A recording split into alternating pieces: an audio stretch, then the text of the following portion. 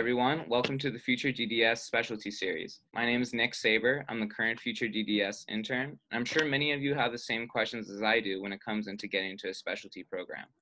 For this episode, we have Dr. Carr, who is completing his Oral and Maxillofacial Surgery Residency at University of Texas Southwestern. Dr. Carr, thank you for being here today. Thanks for having me. So if you don't mind, would you please give us a brief summary about your journey to where you are today and how and when you knew that oral surgery was for you? Yeah, great question. So started out from a small town in Wisconsin called Mequon. I did my undergrad at McAllister College in St. Paul, Minnesota. And during there, I was deciding between doing a PhD in organic chemistry versus dental school / oral surgery. And my dad got me into oral surgery because he's an endodontist, and right across the hall from him were a group of oral surgeons that he had me shadow one day. And I just really liked that, the pace with which they worked, the procedures they were doing, implants, thermal sedations, and just kind of the overall attitude of the profession.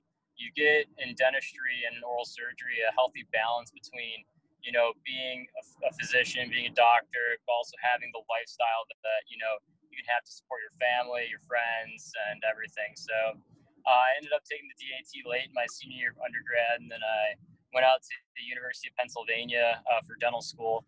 And from there, I always wanted to do oral surgery from day one. So I wasn't too big of a gunner, but made it into residency and having a good time down in Texas now. Nice. So who would you say is a good fit for oral surgery if they haven't considered it already? Yeah, great question. So I'd say, no matter what, it's usually going to be a student that's like top of their dental school class. They're driven, they're motivated. I think also, helping each other out, helping out others, always being like a source for knowledge, a source for, comfort at times, because dental school is stressful. And I know my co-residents and the other oral surgery people that were in my class, they always have the very calm and cool, collective demeanor, in certain times of stress. But also, I think, it's healthy to, get out, play sports. I played soccer, and my co-resident and I just played, 18 holes this morning. So, there's that release you need as well through sports, through, having a beer at a bar, but also, having a very, very driven mindset. Mm-hmm. Awesome. So in order to get to oral surgery, I'm sure you had to take a couple exams, right, to be able to enter a residency? Yeah, so there's your part 1 and part 2 of your dental boards. You have to pass those. Those are pass, fail. And then there's a test that the oral surgery applicants take called the Comprehensive Basic Science Exam. And what it does, it's supposed to mimic the step 1 medical licensing exam that med students take. And you essentially take half of that and you get a grade. And depending on if you want to go to a 4-year program or a 6-year program, that grade may matter more or less depending on the program. But they just kind of want a barometer to gauge you relative to each other, since there's no real national test to rate all of the oral surgery applicants against each other. And also, if you want to go into a 6-year program, which you get an MD with, they want to make sure that you're able to pass a med school curriculum. So that the importance of that score is relative. So it's more important for the 6-year program? Yes and no. So I'd say some 6-year programs have a cutoff that is at or below average of med school tests. Other programs, they have a very high cutoff. So I think it really depends on the program you're applying to. But no matter what, it's kind of just a test that everyone has to take. And, there's a certain cutoff that, most programs have. Some might be higher than others, but it's kind of a barometer to see how much time you're willing to put in to study for this test, because the test is very difficult. And it takes a lot of time. It takes a lot of time and energy out of your regular dental school curriculum to do. So it's kind of just a gauge of how much you're kind of willing to put in to do well on it. Right. So, and how long did you spend studying for that? Like, did Penn Dental, did their curriculum help at all with taking the exam, or was it all independent study? Yeah, great question. So my curriculum at Penn, we had a lot of med school faculty teaching us, but we didn't take a med school curriculum. And I know my co-resident, Nick, he went to Indiana University for dental school, and he also didn't have a lot of, med school classes. Whereas a couple of my other co-residents, he went to Columbia, and they essentially do the first 2 years of med school. Harvard, their dental school does the first 2 years of med school. So they, not necessarily a leg up, but they're more accustomed to the material. Okay, so it would definitely help to go to like the dental school with the medical program incorporated into it if you're considering oral surgery, right? Good. It doesn't necessarily hurt, but there are great applicants from all dental schools that apply to oral surgery. I know some dental schools are, they have more applicants than others. Columbia's one, Penn's another, Harvard is another one. They kind of feed a lot of people into oral surgery, Mm. but And what? that's not a requirement to get in. So everyone kind of gets in from all different places, and it really comes down to who you are as an applicant and what you do to get in. So I'm wondering why. So why do those schools typically produce more like specialists? For example, did Penn have like that reputation, or did it just prepare its students enough to like produce really high numbers? So when I applied to Penn, interviewing and everything, from when I talked to for faculty and other students, they had a very high specialty rate. I think over 50% of all the people in my class went into a specialty. That's very high for a dental school. Yeah. So I think some dental schools, they expose you to specialties as a way of like, you should do a specialty. They encourage you to do it. That's not necessarily, they're not encouraging you for doing dentistry, but there's just kind of a mindset when you go to Penn, at least in my class, that most people want to specialize. Mm-hmm. So can you walk us through the typical life of a oral surgeon resident? Like, what kind of procedures you do, what type of people you see? Yeah. So as an intern, my first year and Nick's first year, a lot of time was spent on call. You take call every fourth day. Usually it was facial trauma call. So you see everything from the head and neck, like facial fractures, everything. So you're going to the ED a lot.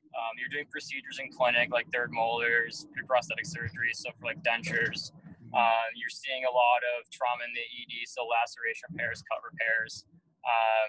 You operate a lot with like the fifth years and sixth years, like the higher ups in the program. They're doing more of the more advanced procedures. But right now I'm in med school, so I have to take Nick and I take 22 months of med school. So right now we're on med school duty, so we get our Saturdays back pretty much. Nice. Yeah. So are you yourself in the 4-year or 6-year program? So Parkland and UT Southwestern, the program we're in, it's a 6-year program. Okay. Okay, nice. Yeah. So you're gonna get your MD as well. Gotcha. Yeah. Mm-hmm. Gotcha. So, and how would you say that that compares to dental school? Do you think you have more free time now as a resident? I'd say in med school, there's a little bit more free time. A lot of the courses, so again, like we've taken the test that a lot of the med students take. We take it again as med students, but a lot of the material we've seen 2 times before this. So once in dental school, once studying for the CBSE, and then now a 3rd time. So, and also most dental schools are not pass fail, whereas most med schools are pass fail. Okay. Gotcha. So you have a lot more free time and you can enjoy other aspects of life. Yeah, so Nick and I are involved with a lot of different research, but also at the same time, Saturday morning we went golfing. So I think there's a healthy balance of being a resident, and I think that's very important to figure out which program fits that and how you want to balance your life out as well. Because otherwise you kind of just lose yourself a little bit if you don't have time for yourself to just relax. Mm-hmm. So I'm sure that oral surgery is a really competitive, residency to get into.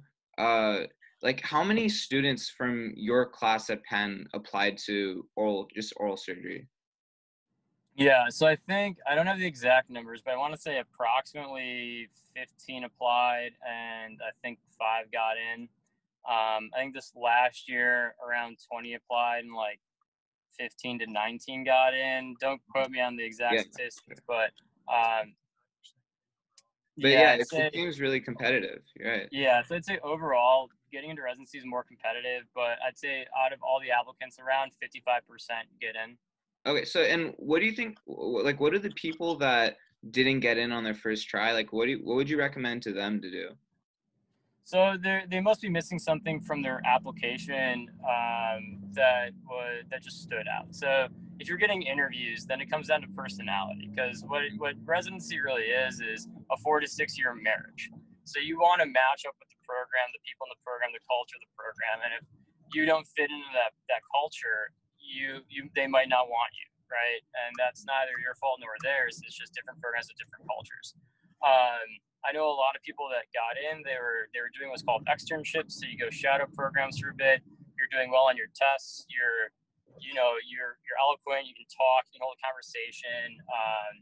I think a lot of it's just being able to relax, smile, and be able to communicate. I think communication is key for interviewing and key in our field. That's what it comes down to, really. Mm-hmm.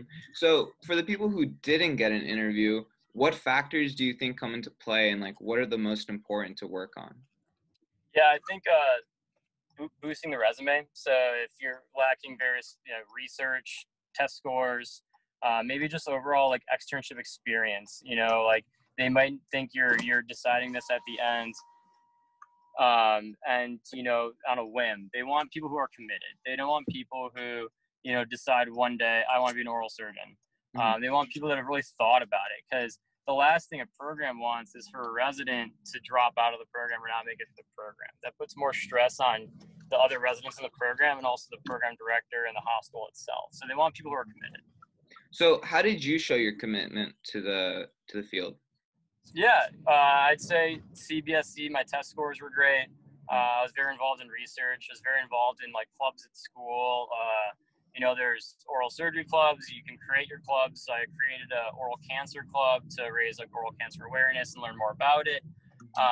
Externships. So I externed at various different institutions and hospitals and various programs to get a gauge for which program I would really fit into, which program type I would like. So those are kind of a lot of the main ways you can show your interest. So would you recommend focusing like on GPA and your CBSE test scores? Would you say those are the most important factors alongside the extracurriculars? Yeah, so the GPA and the test scores, that's what opens up the door. As soon as you like get into the interview, at that point it comes down to personality and how you interview. But, there's like a bare minimum. You don't need to get like 4 O's. You don't need to be number one in your class by any means. But you need to demonstrate that you are a good enough student, a good enough studier to warrant the interview.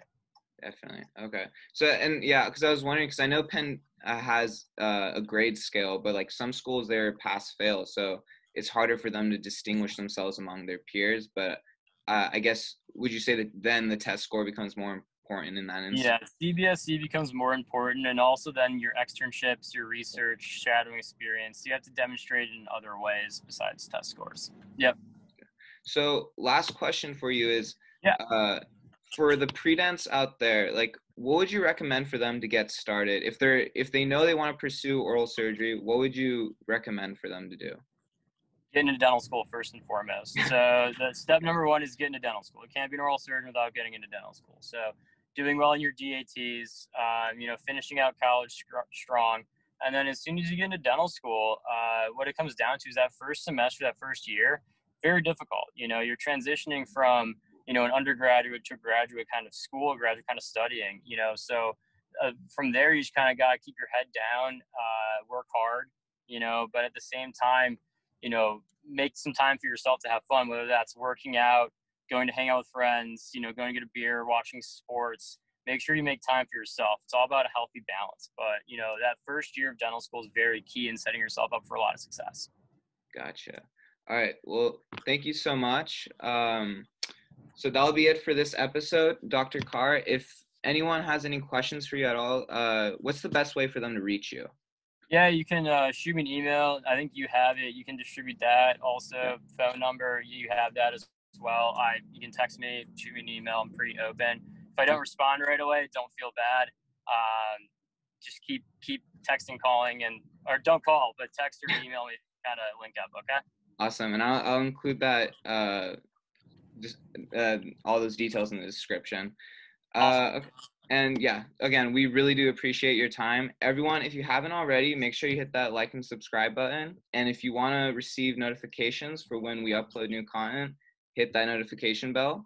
If you have any questions for us at FutureDDS, make sure to DM us on Instagram @_FutureDDS, and we'll get back to you as soon as possible. And until next time, we'll see you all then. See ya.